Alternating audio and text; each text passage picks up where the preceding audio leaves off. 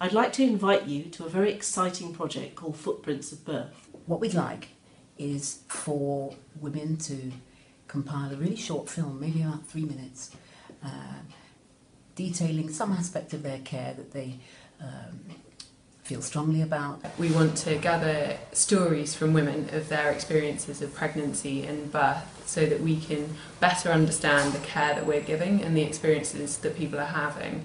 So we are really keen to hear your experience in your own words.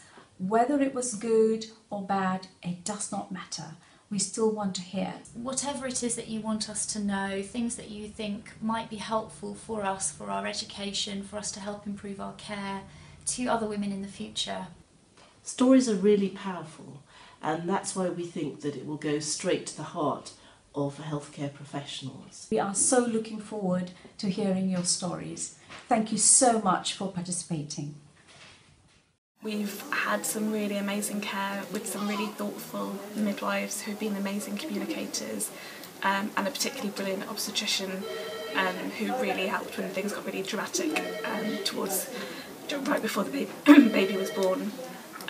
So she was, I guess all of our positive experiences have been around where there's been really clear communication. We've definitely had lots of staff, I've had lots of other midwives and other care professionals who haven't communicated at all, so they've come in and carried out various tasks or measurements on my body or given me injections and not communicated, and when I've asked questions they've sort of shrugged me off, or where I've sort of tried to chase up information they've sort of made me feel that I'm doing the wrong thing. And also sometimes when we've made mistakes they've made us feel really bad about it. While I've been on the ward, although it's busy and there's lots of people around, the staff, their compassion has been amazing. It's not really the stuff that's in their job description. I mean, yes, delivering medication and being available is one thing, and they all do that amazingly. But the stuff that isn't in their job description has been the stuff that's been getting me through.